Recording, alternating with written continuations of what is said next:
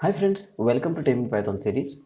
In this video, we're going to talk about how to serve static files in Flask server. In this video, I'm going to talk about 2-3 methods of how to serve static files in Flask. Okay, what are static files? Static files are something like images, PDF, documents, etc. Alright, first let's talk about the easiest way to host static files in Flask. You just create a folder called static and whatever is present in that folder will be available as static content for the users to download.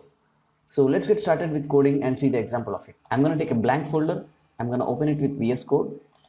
I'll just create a new file for the server. I'll name it server.py.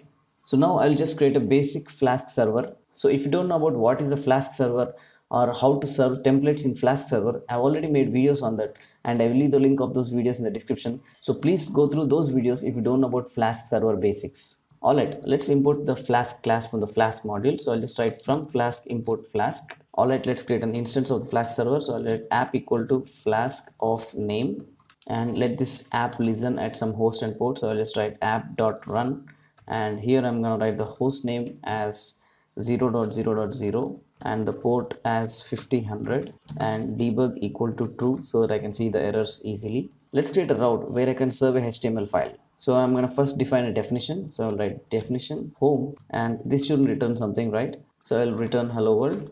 Alright, let's try to convert this definition into a route. So I'm going to annotate it with app.route and the route would be just as normal slash. So it will be the home page. Alright, our server setup is done. So let's try to run this server and in my browser I'm going to type localhost 5000 and here you can see the hello world is printed out. So our server setup is running. So instead of serving just text like hello world, let's try to serve a HTML page. For that we need to create the templates folder. So I'll just write templates and in this templates I'll just create a new template file called home.html.j2. So this is just a Jinja HTML file. So let's write some valid HTML in this. Alright, I got my HTML file ready. So let's try to serve this HTML file from this server. So for that I'm going to write the render template.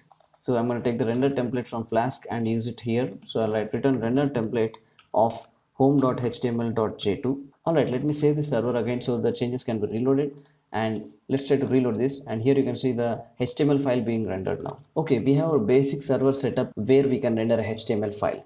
Now let's try to serve the static files. To serve the static files, I have to create a folder called static. So I'll create a new folder and name it static. So this is the reserved keyword in Flask and all the things in this static folder can be served as static content. So let me try to create a text file here, a new file abcd.txt. So this is a text file and I'm writing some garbage into this and saving it.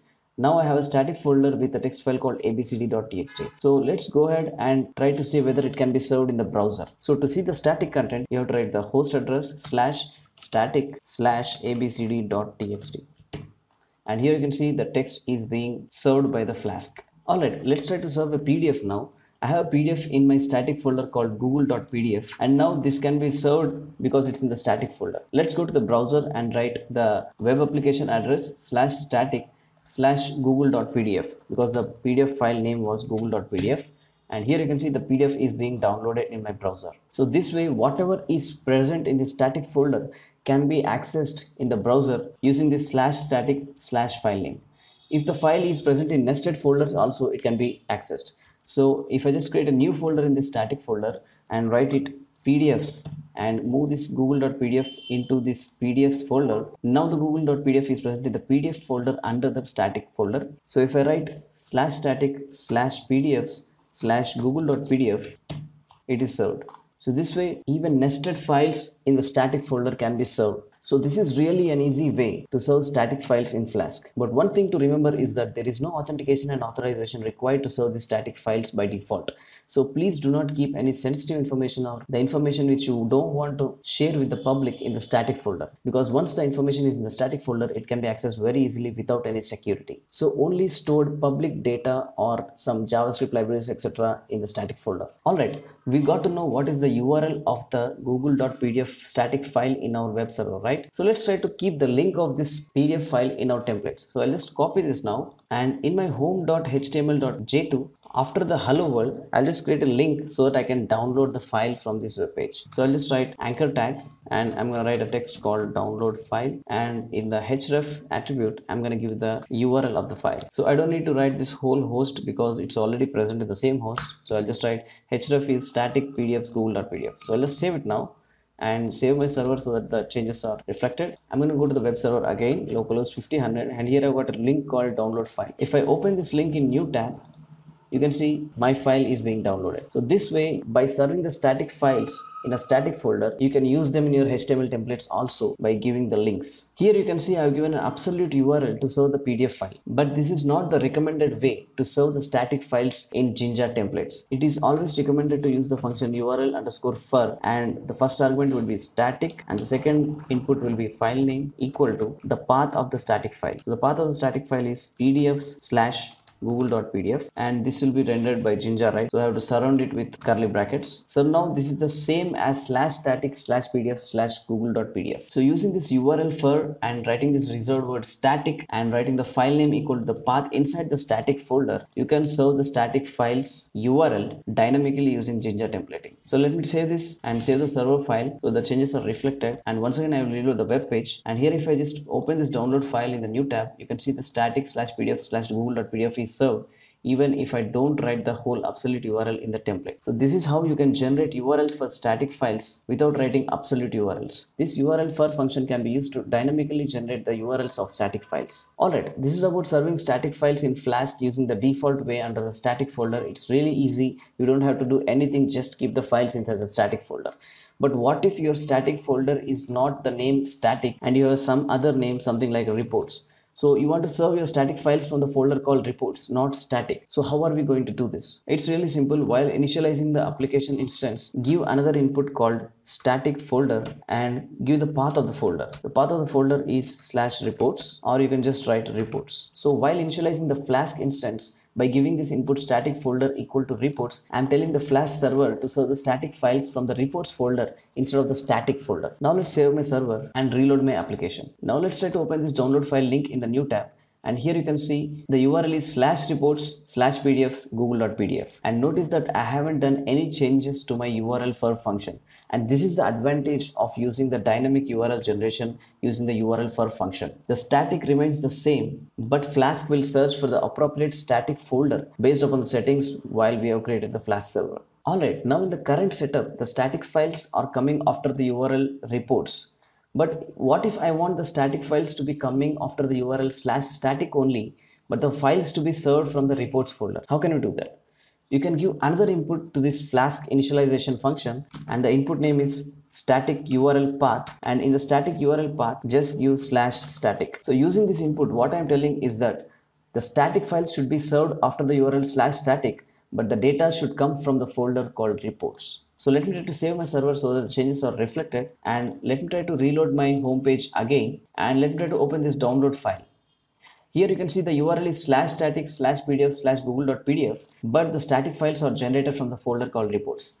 So we have achieved this configuration by telling that the static folder is actually the reports folder, but the static URL path is static. So using these two inputs, static folder and static URL path, you can control the folder from which the static files are served or the URL from which the static files are served. By using these two inputs, static folder and static URL path, you can customize the folder from which the static data is served or the URL path from which the static data is served. Suppose I want to serve additional static files in addition to this static folder.